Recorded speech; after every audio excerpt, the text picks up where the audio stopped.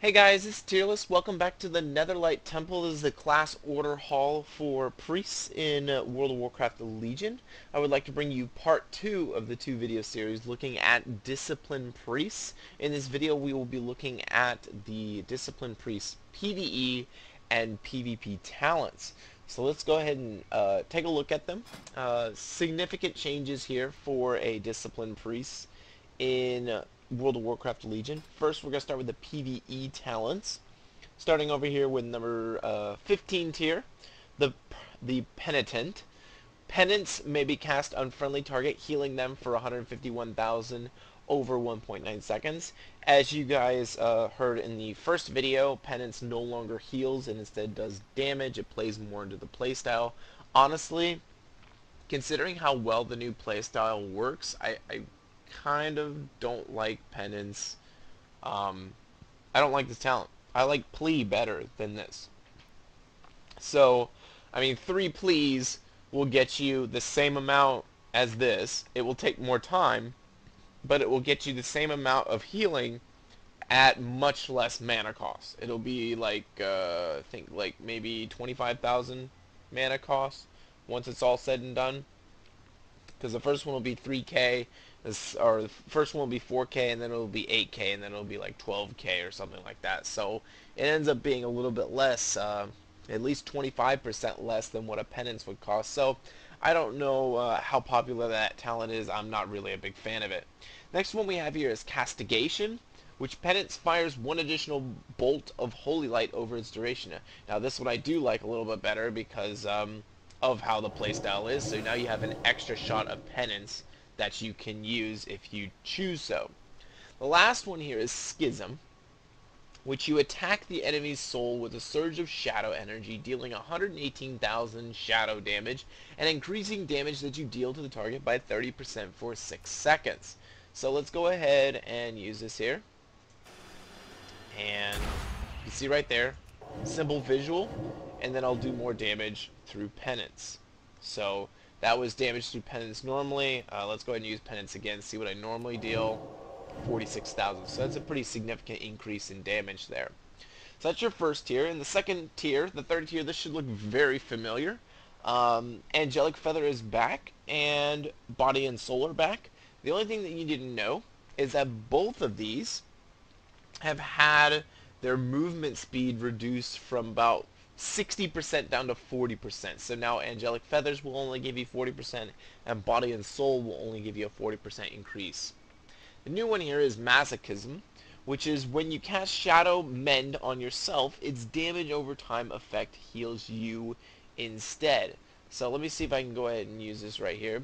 I can use Shadow Mend right here, and I heal myself, and then I'm supposed to start taking damage. I think because I'm in here, it doesn't show me taking damage, or it may have been bugged. But when I have this active, now the damage over time effect, which is 81,000, will now start healing me instead. Once again, I do not believe that the secondary effect of Shadow Mend is working properly right now. But basically what that equates to is instead of 162,000 damage minus 81,000, you instead get 162,000 plus 81,000 when you use it on yourself. So considering the climate of the way things are and how Penance now has a baseline, at least through your, it has it through your artifact weapon that you can move quicker when you use Penance, it may be better to try out Masochism and see if you like it better. I don't know. So we have Shining Force here. Creates a burst of light around a friendly target, knocking back nearby enemies and slowing their movement speed by 70% for 3 seconds. We'll go ahead and use that here because I don't have to test the others. You can see the burst there, and it's a knockback, so it's pretty nice. Second here is Psychic Voice. One thing I forgot to mention in the other video is that Psychic Scream is now baseline for Discipline Priests. You no longer have to talent into it. It's just straight baseline, so that's a really nice addition to have. However, it is a 1-minute cooldown, so getting Psychic Voice will return it down to the 30-second cooldown that is standard in Warlords of Draenor talent tree. The last talent here is something PvE characters, especially dungeon PvE characters may really like. in I just read the article today that World of Warcraft Legion is going to be very dungeon focused, so this may be popular. It basically turns your Dominate Mind or your mind control spell into an actual CC now.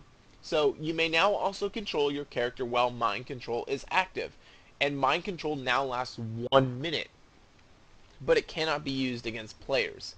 Um, there's weird situations. I shouldn't say weird, but there are very niche situations, however you pronounce it, that you can use mind control in PvP. So if you're a PvEer, this is something you can use because now you actually have, a form of CC that you can use. You can mind control them, and then you can continue to dish out your damage slash healing as a disciplined priest, which is pretty cool. In the 60 tier, we have welcoming back Power Word Solace. I believe this functions exactly the way it is on live. I do believe, though, that its cooldown has been increased by 2 seconds. So originally it was a 10-second cooldown. Here it's 12 seconds, but it's been reduced a little bit by like 11.1. I honestly don't know where the reductions are coming from. I've looked at stats and whatnot. I'm not sure where these reductions are coming from, but that is the change for Power Word Solace in this tree. Otherwise, Mindbender is exactly the same, still the same ability that you have before, replaces Shadow Fiend, it's a 1-minute cooldown, and then you have a new one here called Shield Discipline. Whenever your Power Word Shield is completely absorbed, you instantly regenerate 1% of your maximum mana. 1% of your maximum mana is roughly it's 11,000. So out of a shield that costs 22,000, you basically get half of it back. So in the 75 tier, we have Contrition, which increases atonement duration by 2 seconds. This is actually, I think, going to be kind of popular because of how atonement works now. We discussed in the last video about how you basically, it's a single buff on atonement, you put it on a character and it stays there, and it just sticks there for, I believe it's 15 seconds. That's how long it lasts. We'll double check here in the spell book to see how long atonement lasts. Yes, 15 seconds. So that would change it to 75 seconds to 17 seconds that you can have atonement up and continue to heal someone. Like if I were to go ahead and plop it on our Dark Cleric here, that allows you to continually heal that character with that atonement. Or if you have several dots on it, it'll just continue to heal them over the course of that, which is pretty good. Power Infusion and Twist of Fate are very similar and function exactly the same way they do on live. We have increases your power for 20 seconds, increases haste by 25%, reduces mana cost of all spells by 20%, 2-minute cooldown, and then we have Twist of Fate. After healing a target below 35 health, you deal 20% increased damage and 20% increased healing for 10 seconds. That's kind of a big deal, especially since the damage and the healing, increased damage equates into more healing, and then you have a 20% increased healing. This one's actually really confusing, and I'm wondering how this is going to work because, because basically you have 20% increased damage and 20% increased healing. So does that affect your atonement healing as well? So you get 20% increased damage, which means that now you have a larger pool for that 40 or so, 47% or so, whatever it is, depending on your mastery, to heal, my Dark Cleric Cecile over here. And then on top of that, is that healing increased by 20%? I do not have the answer for you on that. I would have to do some testing on some targets below 35% health, but it's something to look out for when you're actually going to be testing this when the pre-patch comes out, and it's something I'm sure that the PvE pros will figure out really quickly. In the 90 tier, we have the loss of one of my absolute favorite abilities in Warlords of Draenor. I'm not quite sure if it's still here as a Holy Priest talent. I'm really hoping it is. If not, it will be missed. Instead, Clarity of Will was dropped a tier, and it is now in the 90 tier. It functions the same way. Divine Star, still here, functions the same way. Same thing with Halo, functions the same way. Cascade was removed. It was one of the flashiest spells. I loved it, and I really kind of hope it's still in there somewhere, but I'm not quite sure where it would be. In the level 100 tier, we have Grace in the center here. Name coming back, icon and all, increases the non-atonement healing with absorption by 30% on targets with atonement. So let's break this down. Increases your non-atonement healing. So any healing that's done through damage is not going to be affected by this, and absorption by 30%. Okay, it will be affected, sorry. Increases your non-atonement healing. So if I use Plea on a target, it's going to increase the healing from that, but it will not increase any of the healing that is done through damage. So I did get that correct. And then your absorption as well, which will be through your power word shield and your smite. I don't know if the smite absorption is counted as a shield. It says absorption here, so I'm assuming that the damage absorption that you get from smite will actually activate as well on you. So the next 40,000 damage dealt will be absorbed. So I don't know if that's affected. I doubt it is, but something to look out for. So we have two really cool abilities here. First, we have Purge the Wicked. 22,000 mana, cleanses the target with fire, dealing 29,000 fire damage and an additional 134,000 fire damage over 20 seconds, and spreads to additional nearby enemy when you cast Penance on the target. This makes your healing really powerful. I do not know the range on this as far as when it spreads, but let's go ahead and test it. So we have Purge now, and we'll go ahead and use it. It looks like a good old Holy Fire. We'll use Penance. Okay, it looks like you're going to have to be a lot closer for that to spread. But, I mean, just imagine, you know, you're going to be able to put, Atonement on yourself. And if you're able to, all you have to do is press this instant cast and then another instant cast in Penance and spread it to all these targets. We're talking about a mass amount of incoming healing that you'll be able to provide as a disciplined priest. If you've got a lot of AoE in the matchup, you're able to do a lot of AoE damage by just spreading basically your old power word, shadow word pain to all the targets and then just heal them all over the place, which is pretty amazing. The third ability here is going to be referred to as Shadow Covenant. It will replace your power word Radiance. Draw on the power of the shadow to heal up to 5 injured allies within 30 yards of the target for 121,000, but leaves a shell on them that absorbs the next 60,000 healing they receive for 60 seconds. So let's go ahead and use this here just so we can see what it looks like. And we can go ahead and see it right there. It's not really flashy or anything like that at all. So I don't know how much I really like this ability. Get this out of here so you can see right here. And that's it. It looks like it may be missing maybe some spell visuals or even some indicators that it's actually on the target. But that is the Shadow Covenant ability. It possibly may be bugged, I'm not sure. But I would expect there to be more of a visual that it's actually on the target or a debuff indicator or something. But it's kind of a trade-off, you know. No longer will you have the AoE, but at the same time I do believe it will do more for you in terms of straight healing. Burst healing, that is. Because this will heal for only 60,000, but it gives you Atonement, which then you're able to burst heal. Now imagine if you have Purge the Wicked, and you're able to Purge the Wicked and then have Radiance on the target. I'm going to assume that that's going to do a lot more healing much quicker than Shadow Covenant will be able to do. So that's just my opinion, but I'm not sure about the exact numbers.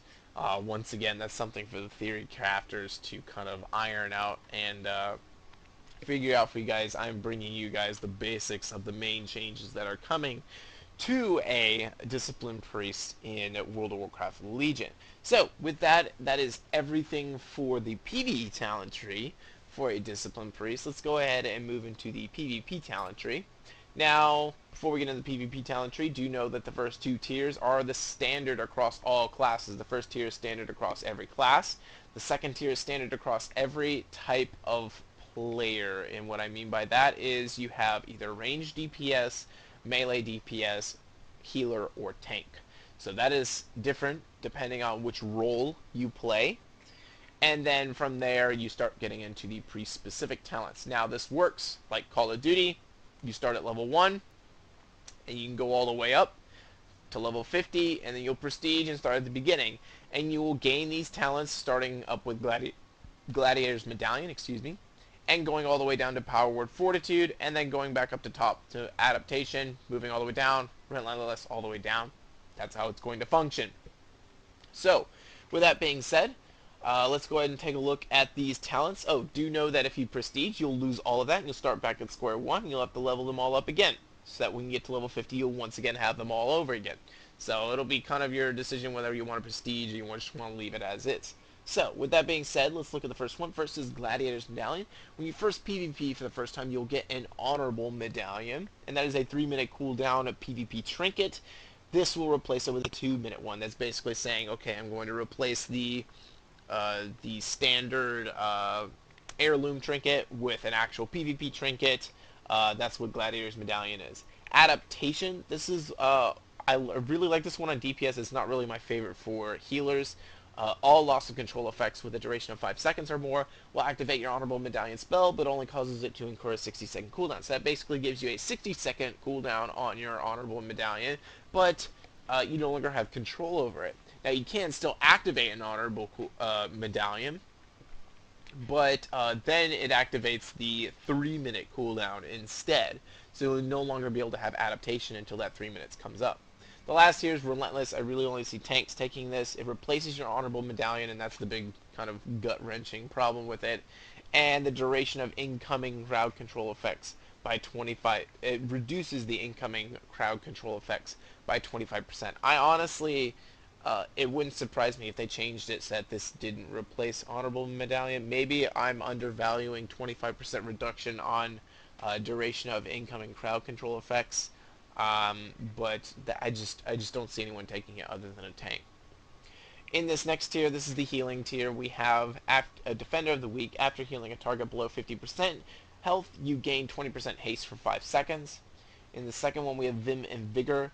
While you are at or above 80% health, your healing is increased by 20%.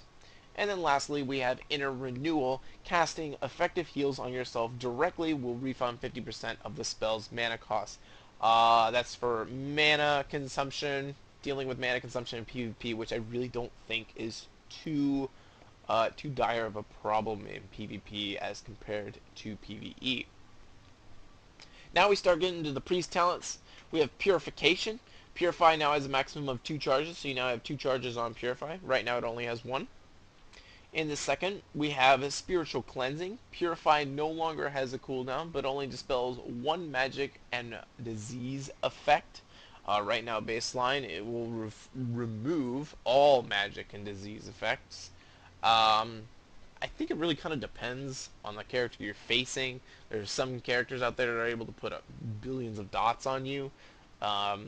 Maybe you might want to deal with it, maybe you may not. Depends. So it's going to be kind of a flavor thing. Purified Resolve, removing harmful effects with Purify will apply Purified Resolve to the target, granting an absorption shield equal to 8% of their maximum health. Lasts 8 seconds. So this is the Purified tier. You basically pick your poison on which type of Purify that you want to have. Honestly, let's be blunt here. Pretty boring tier. You see your fourth tier here, we have Searing Light. When you deal damage with Smite, the cooldown on your penance is reduced by 1 second. It increases the damage done by your penance by 30%. That's pretty cool. You're going to be doing Smite a lot as a Disciplined Priest in PvP because you're going to be healing through Atonement. You have Premonition.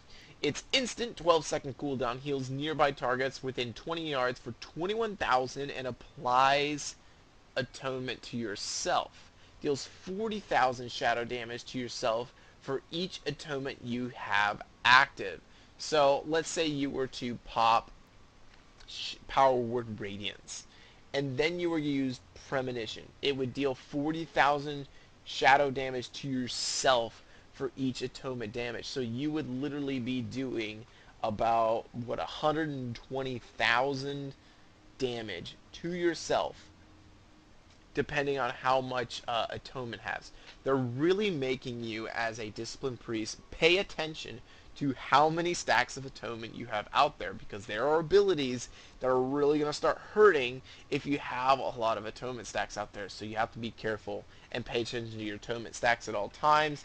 I would not be surprised to see a much better indicator add-on that someone makes to help people track who has atonement.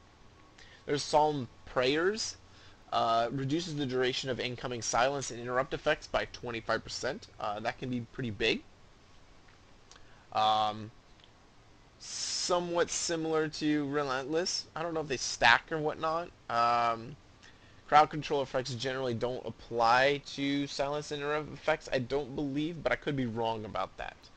It's been a while since I did any type of healer, or I should say casting DPS in PvP. I have my hunter and then a lot of melee classes, so it's been a while since I was playing a caster in PvP. I think the last time was a mage, and it was a really long time ago. In this 5th tier, we have Strength of Soul. Your Power Word Shield reduces all physical damage taken by 30% while the shield persists. Pretty strong, if I do say so myself. We have Renewed Help. Your Power Word Shield and Power Word Barrier also heals targets affected for 42,000. And then lastly, we have Dome of Light. Power Word Barrier reduces the damage taken by an additional 25%, and the cooldown of your Power Word Barrier is reduced by 60 seconds. This could be very useful. The only problem I have with it is that Power Word Barrier, once again, is a location-based spell, so you must... one thing I hate, and maybe this is just me coming as a hunter and the other mobility-esque classes that I like playing, I don't like being in one place at the same time, like just sticking to one place. So maybe this bothers me more than at others. However, I do have a Disc Priest friend that uses Power Word Barrier a lot, and he saves me a lot with Power Word Barrier. So, it's definitely something to look forward to. This entire tier looking at Power Word Shield and Power Word Barrier. This Strength of Soul personally being my favorite, because I do believe with how Disciplined Priests are healing in this expansion that melee is going to be more of a problem from them possibly than they have been before. So in this tier we have Power Word Fortitude. Increases the target with Vitality. Infuses the target with Vitality, increases the maximum health by 15% for 1 hour, maximum 2 targets. So, this is pretty cool. This is pretty cool for you, like you and a friend. Um, Basically, you just stick this on 2 targets. Arena 2s, probably definitely taking this. Power Word Fortitude, basically, though, coming back different. It's no longer just a raid-wide buff. It's just 2 players that you can put on you and another player. Personally, I'm glad raid-wide buffs are gone. I hated reviving from a graveyard in a BG and then like stacking my buffs up again. I'm not gonna lie, I definitely had a lot of characters and PvP with a lot of characters in which I didn't have to worry about buffing myself. There's Archangel, making its return in the PvP talent tier. Refreshes the duration of your atonement on all allies when cast. Increases your healing and absorption effects by 30% for 15 seconds. So timing this like at an opportune time. I mean, let's just say that you are able to get let's say you're able to get 9 players with atonement, okay? No, that's a little bit much. Let's say you're able to get 6 players with atonement, okay? You have 6 stacks of atonement up. They're getting close, like, one of them's getting really close to 15 seconds, the others are about 9 seconds. You're able to hit this, and it refreshes the duration on atonement for all of them. You can put atonement on more players, and then on top of that you have talents like Purge the Wicked, and then use Penance, and then you're just mass healing everyone. I like this talent. If I am a Disc Priest, this is something I'm definitely looking for in a rated battleground setting. Anything in which you have more targets than one or two. The last one here is Dark Archangel. Increases your damage and the damage of all allies with your atonement by 15% for 8 seconds. So both Archangels are dealing with your atonement and the new changes to atonement. This is basically a damage boost for everyone with atonement. So if you're able to spread your atonement pretty far. I'm not quite sure whether this drops off with atonement or it's just 8 seconds no matter what. If it's 8 seconds no matter what, you could possibly get atonement on something up to like probably up to 12 targets, something along those lines. 10 targets, you could so easily in a rated battleground you can get this across to all of your targets and then give them a 15% damage buff, and it's only on a 1-minute cooldown. So you can definitely see possibly Disc Priest being a very offensive healer. You know, maybe if you're in a rated battleground with 2 healers, maybe 3, but 2 healers, I would expect the Disc Priest to be more on the offensive side of things than the defensive side of things. I could be wrong about that, but it's definitely something that I could see happening in the PvP world. So, with that, there is everything for Discipline Priests in World of Warcraft Legion. I hope you guys enjoyed this. There's a lot going on with Discipline Priests, a lot of changes, and I think finally they've got it right. They've got it fixed into a position in which you actually have a class that is going to be able to DPS and, you know, punch out the healing at the same time. I do not think this spec will be ignored. I think it will be used, and so I definitely hope to see a lot of people out there testing this. So that's everything for Discipline Priest. I hope you guys enjoyed this. Otherwise, I'll see you guys in the next video. Tearless out.